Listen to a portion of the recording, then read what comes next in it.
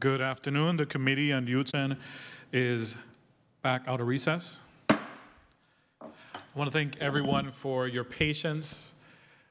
We definitely took more than 2 minutes. We're having some major technical difficulties that hinder us from being able to stream and connect to most of our audience. So we thank you, and I want to thank the testifiers for hanging on. So we're going to try to move as quickly as we can. I want to ask those that are in block 2, if you could please turn off your cameras, because we're still beginning with the questions in block 1. And also the testifiers in block 1, only those that are speaking should turn on their cameras at the moment when they are questioned.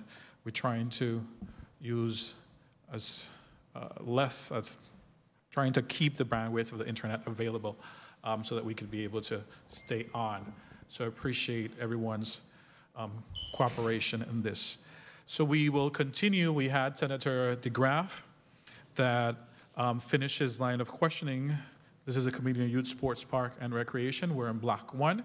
We will now hear from Senator Karla Joseph. You're up for your 7 minutes. And once again, I want to ask everyone to have their cameras off until they're answering a question. Thank you very much. Senator Joseph, you may proceed with your 7 minutes.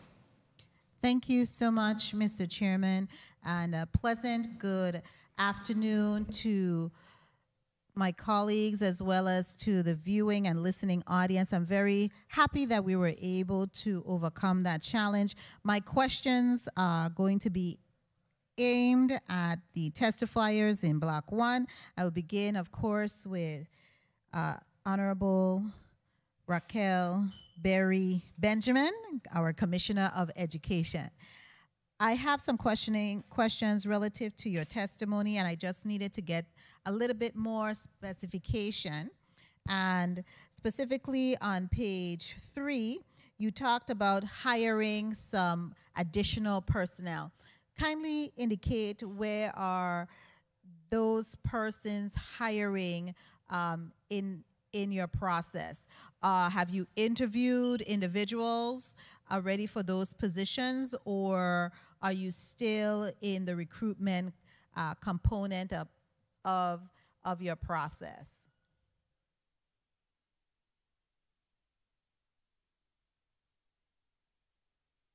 Commissioner Berry Benjamin, you heard the question? Good afternoon, Senator Joseph. We on the Zoom, we did not hear anything that Senator Carrion said, as well as yourself. We've been trying to notify you and him that your mics were muted. So we haven't heard anything at all since we came back from recess. Can you hear me now? I can. Please hold the senator's time. We would start that again. I was saying, thanking the testifiers for hanging on with us. We were experimenting some major technical difficulties, but we're back on. We're requesting that those that are connected through Teams to please turn their cameras off. Those that are in block 2 to please turn their cameras off. We're still in block 1. And in the moment that you're answering a question, please then turn your cameras on to be able to save some bandwidth space, because we're having some internet issues this afternoon. So thank you, appreciate your collaboration with that. We will continue on block 1. We already heard from Senator DeGraff. Now we will hear from Senator Karla Joseph. With your 7 minutes, you may proceed, Senator Joseph. Thank you so much, Mr. Chairman. And I greeted the testifiers initially in my time.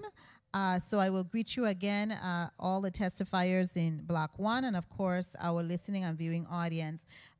Commissioner Berry Benjamin, my questions were geared to page 3 of your testimony. I was inquiring where in the hiring process are you with the district athletic directors? Okay, thank you for your question, Senator. Those directors are going to be hired through our federal funding, and I will have to have our superintendents respond to that because it's not at my level, it's at the district level. Let me see if we were able to get them back on. Not only are you experiencing internet issues on your end, but we are too here at the VIDE, and our testifiers are having to log on and off as well. I'm not seeing them on at this time, Senator. I will try to get them back on. They'll get on. Okay, let me continue with the questioning so my time don't get away from me and I lose a lot of my time.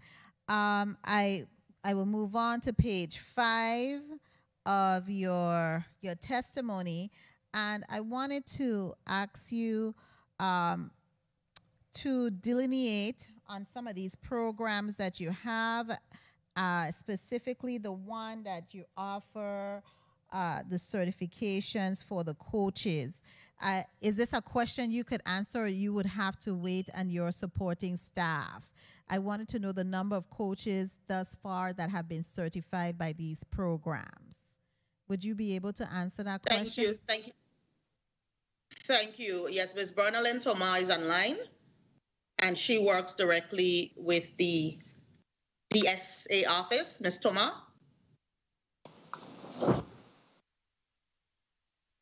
Good afternoon, Senator Joseph. Bernalyn Thomas, Program Assistant for St. Thomas St. Croix. St. Thomas and St. John. At this present time, most of our coaches, I could say we have about 30, 35 coaches or more that's been certified for 2018-2019 school year. However, for the upcoming season, we're going to get a new submittal of coaches, whoever the principals pick, and then they will be going through this program. They'll be vetted, and whoever had their certification will have to recertify every year. Okay, so you have sufficient coaches to begin the sporting programs for this school year, correct? For clarity, Senator, the principals, that is something that's done on the school-based level. Ms. Thomas cannot answer that question because when the sporting activities begin, that's when we'll get a final count as to who's coaching the different sports. That is something that principals decide and share with us. Okay. And so you don't have that information yet because we just began the sporting year in truth because of the pandemic and the like, correct? Correct. Okay, correct. Understood. Okay, now I'm on page 6. I'm going along with your testimony. So I wanted to know who are your stakeholders for this student athlete roadmap to college. You mentioned you have stakeholders, and it's a guide that is still being in the process of being developed, and I want to really commend you for putting a date for your timeline to meet the deadline to release this, which is February 14th. It's a beautiful day. That's Valentine's Day. So I hope we have a lot of heart and put a lot of heart in it. So tell me, who were the stakeholders? Yes, thank you, Senator. So in a nutshell, there are a variety of stakeholders from our parents, our students, our counselors, principals, every group of individuals, our assistant commissioner at the time, who work with students to make sure that they have a roadmap, clear steps towards their college education, those student athletes who would like to play sports in college. So everyone from the school-based level to the leadership level here at the Department of Education, Senator. Okay, so did you involve the individuals from the Interscholastic Athletic Association? Are they part of your stakeholders? I cannot answer that question. I know we have some entities, specific entities here. Mr. Calendar, I'm not sure. Ms. Thomas, are you sure? Do you have that list? I know Mr. Calendar does, and like I stated earlier, please excuse him.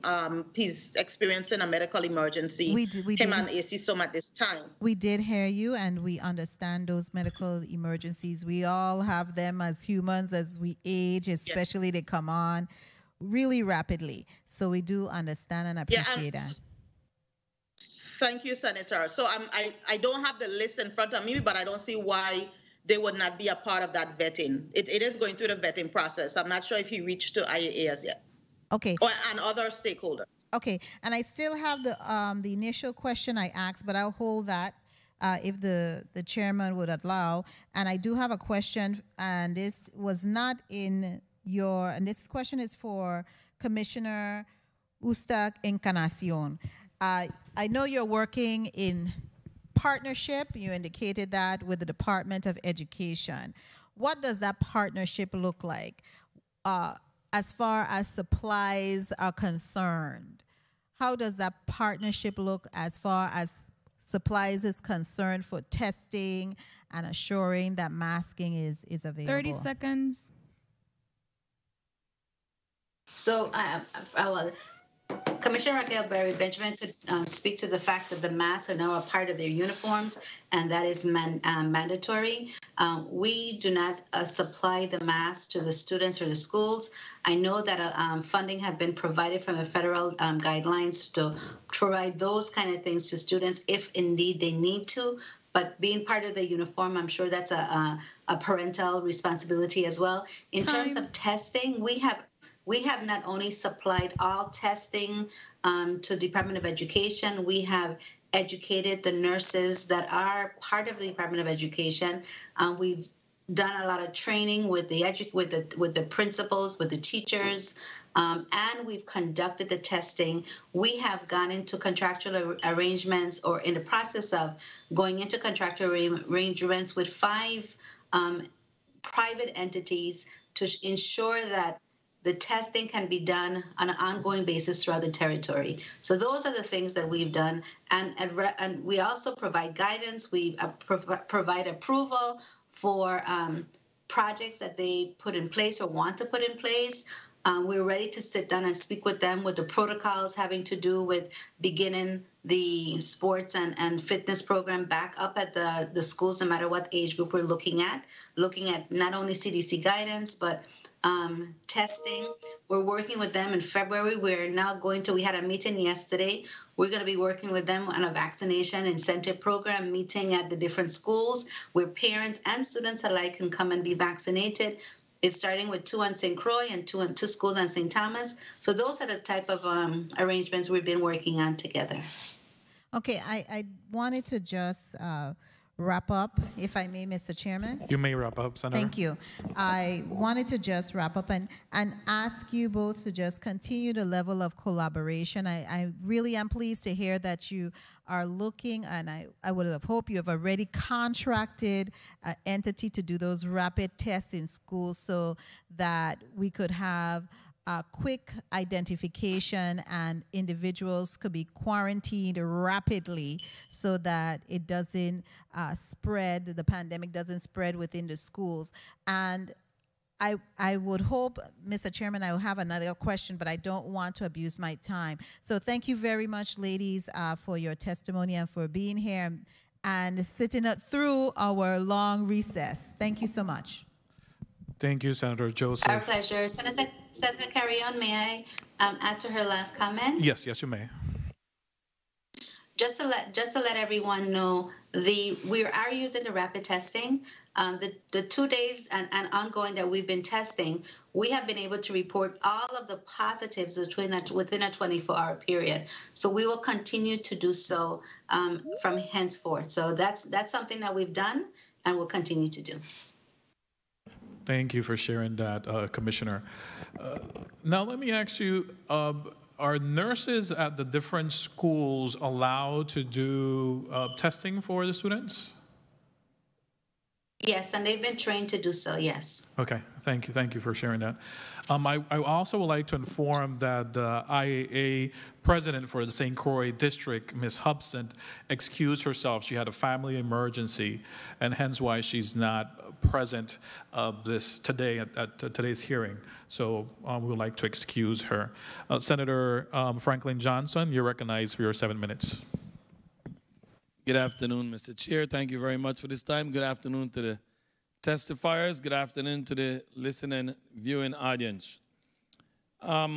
Commissioner Berry, I would like to ask about the equipments. when was the last time the department update the equipment or purchase new equipment for the athletic programs? Thank you for the question, Senator. Ms. Tomar can give a response.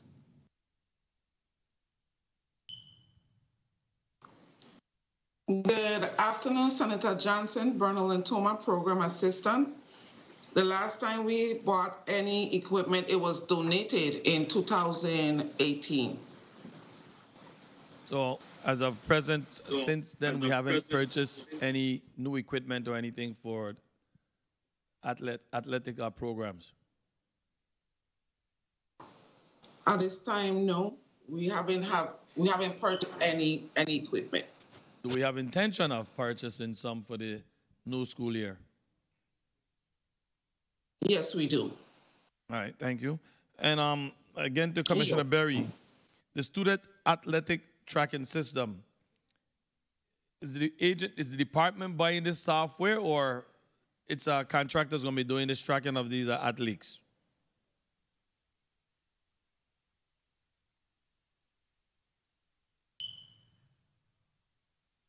Commissioner Berry? Thank you for the question. Thank you for the question, Senator. Yes, the department will be managing the software. And again, to you, Commissioner Berry, all of your students, will they be mandatory vaccination? Because I heard, I think it was Ms. Hodge said that with their program, everybody, half is mandatory vaccination. In the schools, is it going to be mandatory? Are you asking, Senator, if all students in the schools in the athletic programs will be vaccinated, or student athletes in the schools will be mandatory vaccination? Student athletes. Okay, so that is a parent's choice, Senator, to vaccinate their child or children. If students want to play sports, then the parent will make that decision as to whether or not they can play based on their willingness to vaccinate or not. So once the parent makes that decision, if they're vaccinated, they can play. If they're not vaccinated, they cannot play in IAA sports. And what about the bubble concept that we had last year? I think it was a joint effort between Parks and Rec and Education.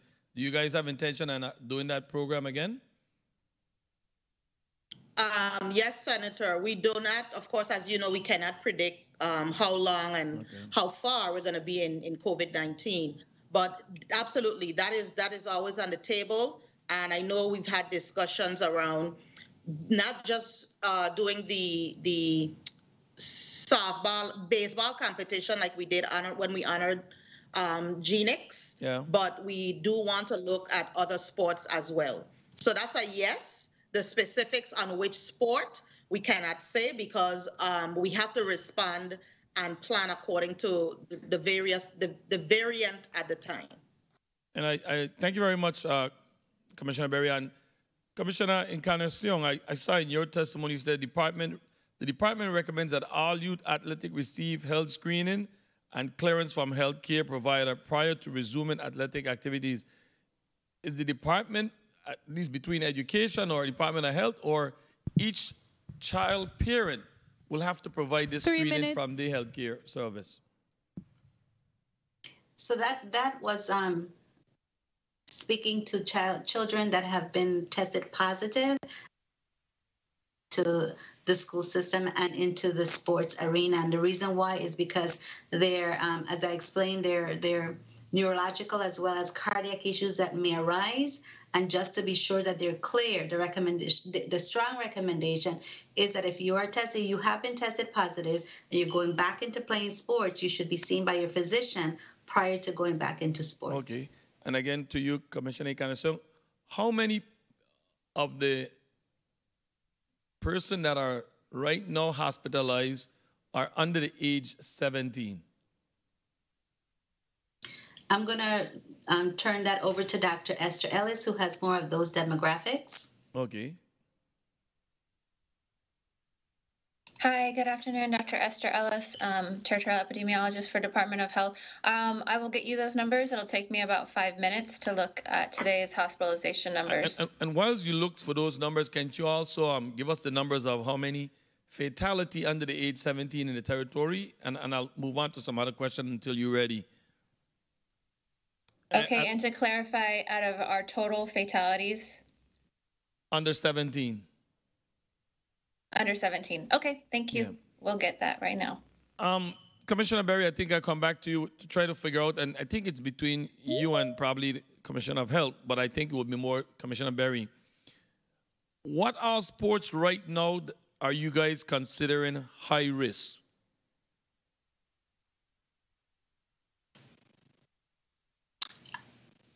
I can begin to answer that question from a health perspective. Okay, sure. And so right now, football and basketball would be the two. 1 minute. Basketball, of course, would be the highest risk because there's more contact in that, but football as well.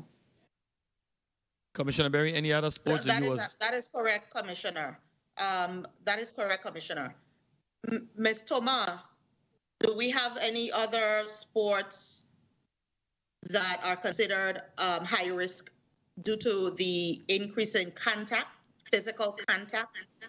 Those are the two we discussed. 30 seconds. Bruno went to my program assistant. No, only tackle football at this time and basketball from the health is a high-risk sport. Mm-hmm. Okay, and I think my final question would be to the Commissioner. Do you have a process in place for the students to understand the basic of athletic recruiting process before deciding if it is an avenue they want to pursue? Time.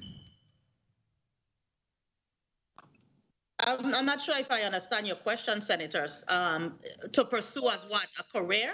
Yeah, to pursue in athletic programs. Sometimes some students come to school, no knowledge, no idea about the athletic programs or have no interest. So I'm trying to find out if you have something in place to show them that these are avenues and direction that they can go that sometimes have that career in a professional athletic skill.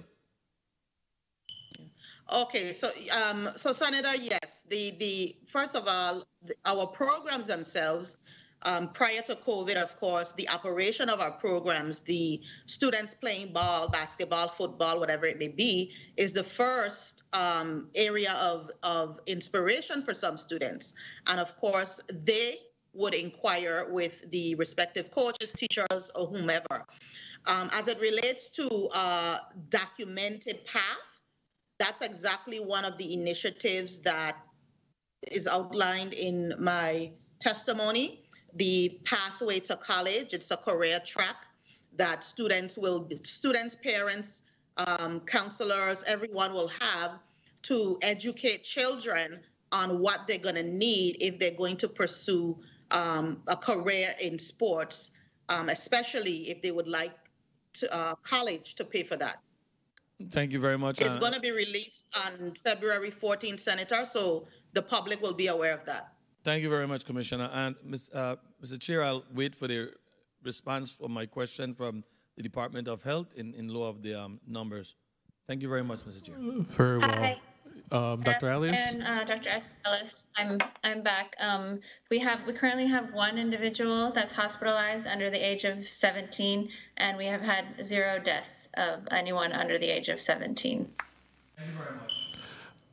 Thank you. Dr. Elias, so during this whole pandemic, we've only had one individual under the age of 17 that has been hospitalized, or you're just mentioning currently we just have one?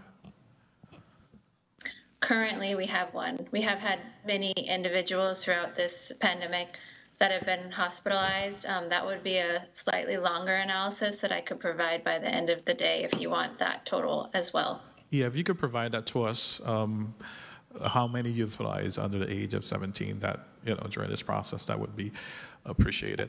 Thank you very much for that. Senator Payne, you're now recognized for your 7 minutes. Good afternoon, Senator. How are you? Good afternoon. Can you hear me? Yes, we can hear you loud and clear. Okay. thank you. Okay, thank you very much. Good afternoon, good afternoon, good afternoon to the testifiers. Good afternoon to the listening viewing audience.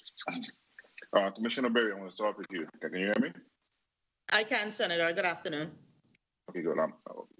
Can you explain to me what is being done for our student athletes who are on a fast track for scholarship to college playing sports such as basketball or football to ensure that they still remain competitive and attractive to respective college scouts?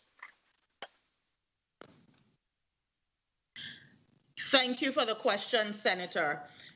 So the Division of Sports have, as you know, worked in collaboration with the Department of Sports, Parks, and Recreation to increase footage, video, etc., to help our students in their application for college. That's number one.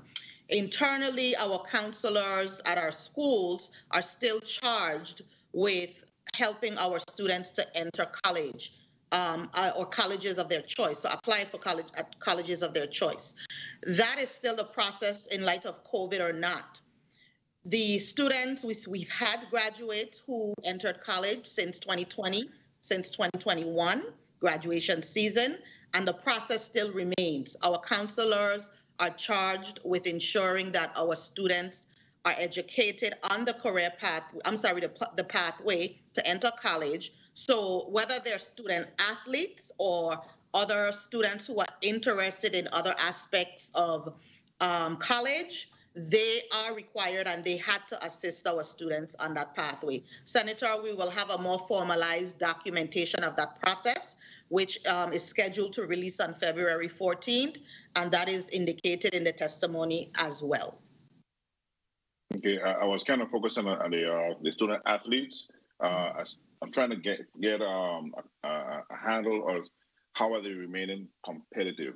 Are they having one-on-one training with their coaches in the gyms?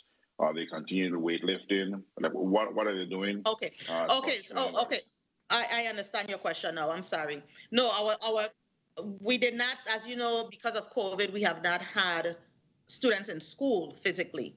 And the students who were back on our campuses were those students in pre-K through third, our student athletes, where there were no specific training for them during this COVID period. For any student athlete who wanted to, who has an interest in sports or even seeking college funding for their athletic abilities. Now that they're coming back to school, that is something that they will engage in as they customarily do. Okay, thank you. And also, you referenced in your testimony that you held vaccination drives in an effort to vaccinate students, coaches, and others, but it wasn't as successful as planned. What were the challenges and what measures are being implemented to overcome those challenges? Thank you, Senator. The vaccination drive we did for all of our employees as well as students. We welcome parents to bring their child. The challenges, we believe at the time, were because they just didn't show up in numbers. So the challenges, we know we were fighting against different myths that were untrue around the vaccine, folks not being educated enough on it, not comfortable enough on it. Senator, I do recall you sharing with us your testimony at one point to try to help to convince those individuals who were skeptics at the time. And that was our biggest challenge. What we're doing now, we partnered with the AFT 3 minutes to try to get members of the AFT out.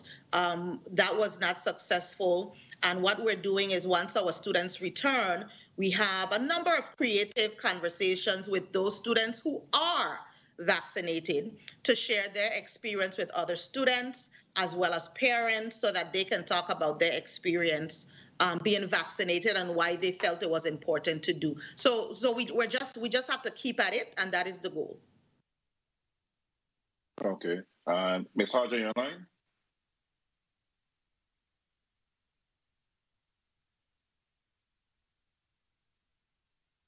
Ms. Hodge, are you online? Is anyone from IEA online? Seems like Ms. Hodge is not online. We'll try to contact her, Senator. Okay. Commissioner Encarnacion, are you online? Yes, sir, I'm here. Okay, good. I had a question for Ms. Hart, but you can answer it as well. Ms. Hart stated in her testimony that all individuals involved in events hosted by the association must be vaccinated. Is it your belief or understanding that only unvaccinated persons can contract and/or spread coronavirus? And is the virus spread by both vaccinated and unvaccinated persons in the same manner? Or if you're vaccinated, you cannot contract or spread the virus? Okay. Could you clear that up for the public, please? Of course. Thank you for that question, Senator. I'm going to begin, and of course, Dr. Ellis, feel free to come in and conclude with that. Omicron has definitely shown to us, and we even before Omicron, we had some outbreaks in reference to some breakthrough, I should say, with vaccination. So even if you're fully vaccinated, you can still contract the virus. It's not that you're not being vaccinated so that you could never get the virus. You're vaccinated so that if you're exposed to the virus, one, your immunity level will help fight it off, and you may not contract it. You may contract it, but at a different level. Or, like I said, you may not contract it at all. But it also allows you the ability of not being as sick or dying. That's a reason why you get the vaccine. But it doesn't necessarily mean that you cannot transmit it. But because your viral load is going to be lower because you're immunized, once it's being transmitted, you're going to be transmitting a less severe form of the virus as well. Dr. Ellis, do you want to expound upon that a little bit more? Hi, good afternoon, Dr. Esther Ellis, territorial epidemiologist. And just to add to that, you're much less likely, as Commissioner Encarnacion said, to transmit the virus if you're vaccinated. And the reason for that being your body, because it is vaccinated, is able to quickly mount an immune response and neutralize the virus before it reaches really high levels. And that's why you're less likely to transmit it. It is possible, but the ultimate goal of the vaccine, which does work, is to prevent severe disease and hospitalization and death. Okay, thank you. And Commissioner Encarnacion, in your testimony, you stated that only 17% of the territory's youth are fully vaccinated. What, in your opinion, has been the biggest obstacle for getting our children vaccinated? It also depends on, you have to look at the parents of the youth, and a lot of it is the concerns and the fear, as we have to admit there is some fear and some concerns from that. So if you as a parent, it's like eating vegetables. A lot of parents don't like vegetables, so they don't feed it to their children. And they have some concerns, some fears or query about the vaccine. So if they're not vaccinated, then in turn their children are not going to be vaccinated. It's for us as health care providers, as specialists like Dr. Hunt, who's not with us today, but also Dr. Ellis and other health care workers, to explain the benefits of the vaccine and the reduced risk of having the vaccine at that point in time. And we'll continue to do that as long as we need to do that so that we can get as the level of immunity that's needed. I think, and we repeat this, and I think it's important to go out and say, this is a pandemic. We are not going to be relieved of the pandemic until the entire world has a level of immunity needed. And we spoke a little bit about pandemic versus endemic earlier today on a radio show that with Dr. Ellis and I popped in, and we'll continue to speak about that. It's not going to be noted as an endemic until we can say that it's something that is less severe, that we know we might be exposed to it on an annual basis, just like the flu, but there will be a vaccine available to prevent severe illness. Lastly, Commissioner Bray Benjamin. Yes, Senator, your time was called, so you may wrap up, Senator Payne. Oh, I apologize. I didn't hear it. I apologize. I didn't hear it. Just one last. Yeah, you may wrap up. I apologize. I didn't hear that time was called. Okay. Commissioner Berry, Commissioner Encarnacion stated that only 17% of the territory's youth are fully vaccinated. So since it seems like hardly any of the youth are vaccinated, rather than saying that only vaccinated children can participate in sports, are there COVID funds that can be utilized to test the students using rapid tests before they participate in any sporting activity and include all children? Thank you for the time. Thank you for the time. Thank you. And I'm not sure if yes, I could respond, but I think Commissioner Encarnacion is best suited to, based on our previous discussion. Right, and I also like Dr. Ellis to jump in with this because it's important to note that, that there's also a possibility of false negatives being something that's identified. So you do not want to rerun that risk, especially as someone that's unvaccinated.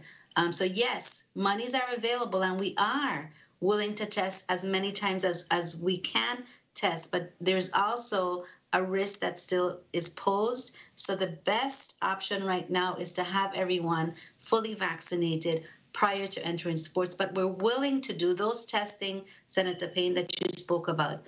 Dr. Ellis, is there anything that should be added to that conversation? Nothing to add, just to reiterate that the vaccine is the #1 protection, followed by masks. But it's not going to guarantee that everybody is 100% negative at a particular sporting event. And it also matters when you test. If you test the day before the sporting event, there could be people that are positive the next day. The incubation period for Omicron is much shorter than the other variants, and we don't know what new variants will bring as far as incubation. But someone could be negative in the morning and positive by lunchtime. So testing is a tool along with all the others that we have as part of mitigating this virus. Okay, thank you for your responses. Mr. Chair, thank you very much for the time. You're welcome, Senator Payne. I would like to recognize the presence of non-committee member, Senator Janelle Sarro. Thank you, Senator Sarro, for joining us. I heard a point of inquiry. Senator Joseph, you recognize for a point of inquiry. Thank you kindly, Mr. Chairman. I did have a point of inquiry relative to Commissioner instituted athlete Foundry. Is there any cost to the Department of Education? I noted in your presentation you indicated there's no cost to the athletes, the students, or their family, but is there a cost associated to the Department of Education? And don't forget, I'm still holding on for the answer. So there's no cost at all. Okay. No, Senator. Okay, and then I still have that question that's outstanding. The answer to the question outstanding, where are you in the process with hiring the district athletes? Ms. Herman? District directors, rather. Athletic directors. Good afternoon, Senator. We are in the final stages, and so the job should be posted next week, and then we'll begin interviews thereafter. Thank you so much. You're welcome. Thank you. Senator Johnson, you're recognized for your point of inquiry. Thank you very much, Mr. Chair. To the Department of Health, my question is, do you guys have any record or any information of any minor child having adverse reaction to the vaccine? And if so, what kind of assistance was provided to family members if that did occur? In reference to there have been some episodes where we have some allergic reactions or very mild to vaccine. I know of a couple cases. Dr. Ellis might be able to give you a little bit more specifics, or if not, then we can get that information to you at a later date. Dr. Ellis, do you have any more specific in reference to the number of individuals that have been that have shown some reaction and the support given to the families? Yes, good afternoon. We have not had any severe reactions among children for the 5 to 11 group, if that's what you're asking. And any adverse reactions are reported to the CDC. And the CDC also summarizes any severe reactions that have been seen in that age group, but no severe reactions in our children here in the U.S. Virgin Islands. What I can say is that we always, Senator Johnson, if I may, I always make sure that I refer any adverse reactions to Dr. Tyhan Caesar, who calls individuals personally. So if you know of anyone who has not gotten a call from us, please let us know. Mr. Chair, may I please follow up on this? You may. I think I hear in two different answers here, and I thought I heard the Commissioner of Health said that they have had younger person with adverse reaction, and then I think I hear the Dr. Ellis saying that we haven't, and I need to be clear if we have, and if we did, what follow-up treatment or assistance did we give to the family members? Okay, so basically we said the same thing using different words. I said adverse reaction and she said symptoms. So it's basically the same thing. So we have had mild adverse reactions or allergic reactions. So it would be the same definition, different words being used. Correct. And severe adverse reaction would be somebody that required hospitalization. So we have not had any severe adverse reactions. But we did say the same thing. And for those that did, what assistance did you give to the family? That's it for me, Mr. Chair. So it would be a contact with a physician, so that, or recommendation that they either go to emergency room or see their private physician. There are medications that can be given if allergic reactions occur, depending on the level of allergies that you're seeing. And so those are the support that we've been given. Thank you very much. Thank you very much, Mr. Chair. You're welcome, Senator Johnson. Thank you for that question. A follow-up to that, because I think Dr. Elias said from 5 to 11. What about minors that are under 18 to 11? Anything to report on that? Similar for that age group, as far as no severe adverse reactions that required hospitalization, some minor reactions such as pain at the injection site, fever, fatigue, headache, myalgia, which is just muscle pain, but no severe adverse reactions in that age group as well. And just to remind you, the reason why we keep track of those groups separately is because the 5 to 11 is a different dose. It's a third of the dose that are given to the 12 and ups. Just wanted to clarify that difference. Thank you. Thank you. Senator Francis, you're recognized for your 7 minutes. Thank you very much, Mr. Chairman, and good afternoon to you, my colleagues, and good afternoon to the testifiers. I thank you for your testimony, testifiers thus far. Commissioner Berry, I want to also publicly welcome back our students to in-person school and to just ask you, how have the adjustment been? Hi, Senator. Thank you so much. We appreciate your sentiments and warm welcome. Our students have been slowly, yet very, very graciously entering our campuses. Did you ask about the testing or the return? Just the return generally, but if you have information regarding the testing, I know that there were some concerns that I heard over the radio shows as well as to calls to our office that there's still some I don't want to use the word confusion, but there seems to be some delay in some testing requirement as well. If you want to address that, that'll be good. Okay. Okay, great. Thank you. So I can speak about the return. The testing, as you know, is something that the Department of Health manages. They just happen to be our students. So Department of Health is here with us today and can respond to that.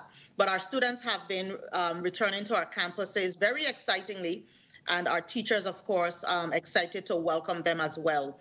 We haven't had much of any, if at all, any concerns, because parents were notified if they did not have the proper testing results that were negative, students should not return to campus until they do. And we have checkers at each of our gates that check to make sure that students were in fact negative. And each child was given a wristband so that for the remainder of this week, they don't have to present the negative COVID result each day. The wristband says that they've been checked and approved for having negative results. But other than that, we have happy, smiling faces on our campuses, and we look forward to, having just discussions with them to make sure that they understand the school campus, they understand what social distancing look like. So we're off to a good start. Very well. And, obviously today we're talking about the sports and athletic programs within our respective Department of Education schools. Seems like there's a very good roadmap, game plan on paper. And ultimately, who do you have responsible for overseeing and to continue to monitor compliance and implementation of your roadmap and some of the protocol that you have put in place? Thank you, Senator. If you're talking about school sports or any protocol with students, it is our school principals that manage the day-to-day on our school campuses. Our coaches, whoever those individuals will be approved by the principal, they are the ones responsible for implementing the safety protocols once out and about. And of course, our office, this Division of Sports and Athletics, also have a role in making sure, reminding our coaches and anyone else, parents, students, about the safety protocols that we must practice upon their return and at the start and during of any competition that we might have. Very well. And Commissioner, obviously, our students, especially our athletic students, have kind of fell behind because of the lack of activities, and those are consistent with the pandemic situation that we're in.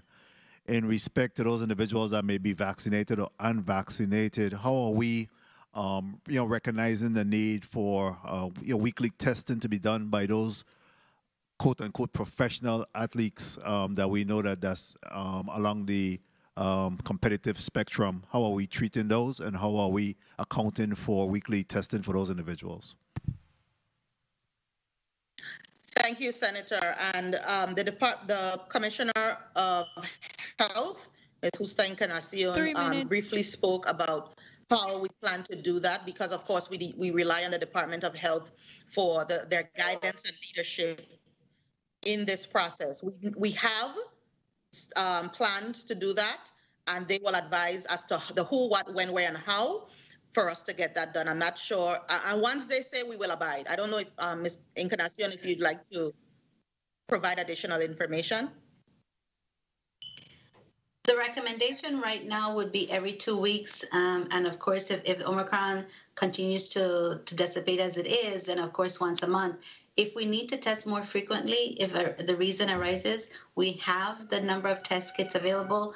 And our nurses in the school have also been trained on testing. And we are now going into contractual arrangements with 5 business entities throughout the territory who have also agreed to test individuals in the school systems as well. So we have it pretty covered.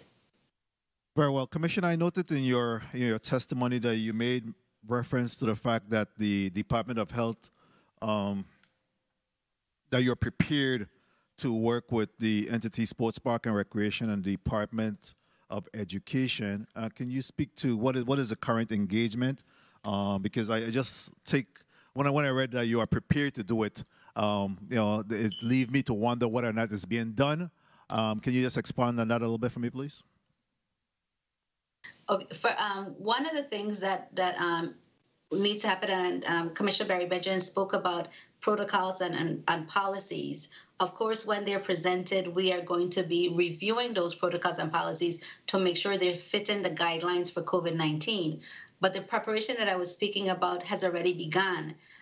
In my testimony, also, we spoke about 10,000 students as well as 2,000 faculty and staff that from last week and going forward to next week, as we are staggering the beginning of school, we've started that, and I think it's been very successful. Dr. Ellis has the correct number of positive tests that we've seen while we've been testing, but we tested Saturday and Sunday, and on those 2 days we saw 72 positives. So I felt that even if we saw 1 positive, it would have been worth all those tests. So we meet on an ongoing basis. We met yesterday, having to do with the vaccine drive that we're going to be working on. I could check off the list, but I think that sometimes we meet with education more than we meet with ourselves. So it's a coordinated effort, and it's up and running. We've started it last year, 2020 in June, and we haven't stopped. Very well, thank you. And Commissioner Barry Benjamin, in respect to equipments, do we have adequate and sufficient equipments in our schools right now? to, I guess, Time. obviously to engage our students in the athletic programs. Do we have the necessary equipment as well as the teachers to support the sports and events at these schools? Thank you for the question, Senator. The superintendents will have to indicate if any principal informed of a need for specific equipment that they may not have. Our superintendents are on the line, and they can indicate that if they were notified. Good afternoon, Senator. Acting Insular Superintendent Ursula Otley Herman here for the St. Croix District.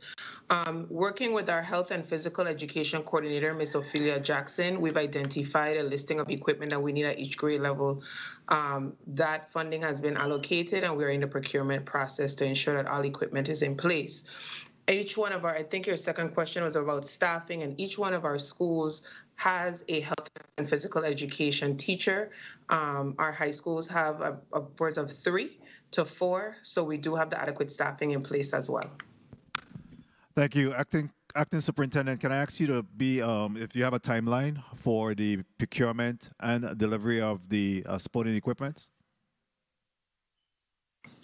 So I don't have an exact timeline, but I do know that our goal is to get it into our schools as soon as possible once we walk through the proper procurement process. Very well. And I don't mean to belabor this, Mr. Chair. If I could just ask, is that for this school year or for next school year? This and next school year. Very well. Thank you. We do have a staggered plan in place. Thank you. You're welcome, Senator Francis. Senator Saru, you're recognized for your 7 minutes.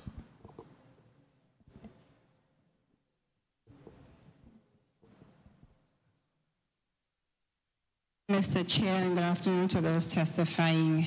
I came on the floor specifically because when you know better, you do better. And I would venture to say that I am the only Division I athlete in this body politic. And the answers today are a bit nauseating. And this is not for the Department of Health, because the Department of Health, they're doing their job to protect the population from any outbreak or any fatal outcome that can happen from the pandemic. And Commissioner Encarnacion, correct me if I'm wrong, but you have one of the top tennis players during her time that went to school on a full tennis scholarship as your assistant commissioner, correct? Correct. Very pleased to say that, yes.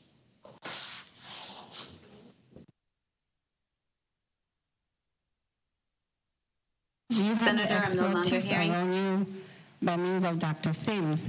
And in the testimony before Senator, us, I'm no longer hearing. You can hear me? No, we can. No, we can. Okay, now you can. Are you about 20 seconds on my time, Mr. Chair? And the testimony before us from the Department of Education, and I'd like to say to come for education, but I have to at this juncture, is the same testimony, moreover, that was given the last time the chair had a hearing on this very same topic. Everything is what will be done, but I can't identify what has been done. So COVID is a new norm. And when we wanted tourists to come to this territory, we created provisions. We created a portal in no time. We assembled a National Guard at the airport, and we found ways for tourists to come. We wanted cruise ships to come to the dock. We lobbied and joined people's court cases and begged the CDC to allow cruise ships to come to our ports. We allowed bars and restaurants to ease restrictions because they are money makers. And the way that we have done our athletes in this territory is unconscionable. You're trying to tell me, we're talking about games. Let's forget the games. When you had the bubble, and I watched the bubble, those athletes looked, for lack of a better word, not so good performing. And they looked not so good because they were out of shape. So we focus on athletics and having a game, But every athlete knows that preparation begins off the court. So in the time that these students have been home, Ms. Tomar, has the department procured training equipment to train in a COVID-safe environment? Yes or no?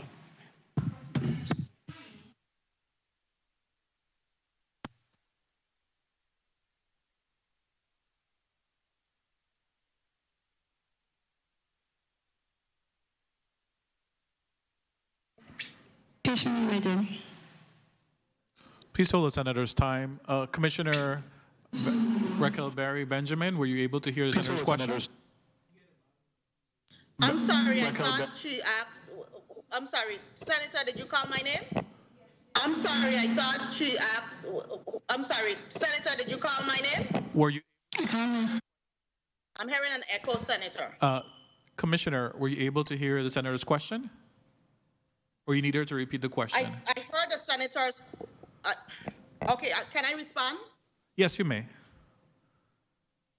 Okay, sorry, I wasn't aware she called my name. No problem. I did hear part of her question, which spoke to if the department procured equipment to train in a COVID-safe environment.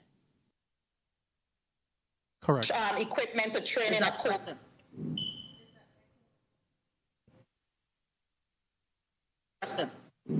Yes or no? I'm sorry, Senator. She's somebody has to fix the senator's mic is coming in spotty. The senator's mic is. It is. Let's take a 1 minute. I'm hearing an echo on my end. Yeah, let's take a 1 minute recess and see if media can improve Senator Saro's mic, please, so it could come a little bit more clear. Thank you. The Committee on Youth, Sports, Park, and Recreation stands in a 1 minute recess.